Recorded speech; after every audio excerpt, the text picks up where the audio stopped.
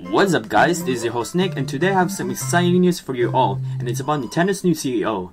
It's not Miyamoto, it's not Takeda, but it's a name that we are all familiar with, if you guys have been a long time Nintendo fans that is. His name is Tatsumi Kimishima.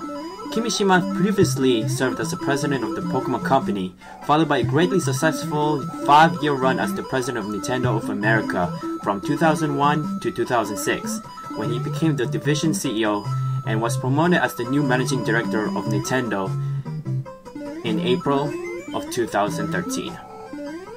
So yes, we've got a new president that has quite an experience with running the company. Hopefully we can finally have Nintendo back into its feet when it comes to business strategies and giving us the best quality products we have seen yet. Especially here in North America, since Kimishima, assuming with experience here in North America, knows what we want here.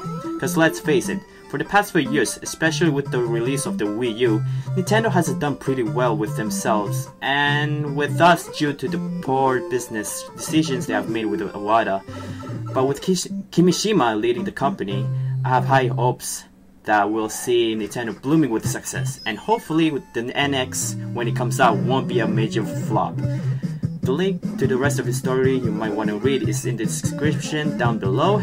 Like and subscribe if you guys enjoyed this video, and for you Kimishima, let's all hope for the best. Thank you guys for watching, and I hope to see you next time. Cheers!